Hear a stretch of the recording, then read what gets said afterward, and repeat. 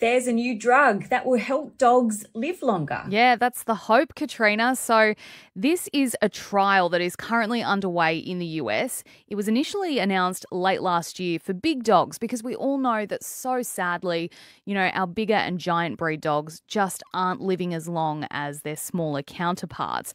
So there was heaps of excitement around this announcement that this brand Loyal was looking to get FDA approval for this medication, which would be a daily shot for our pups.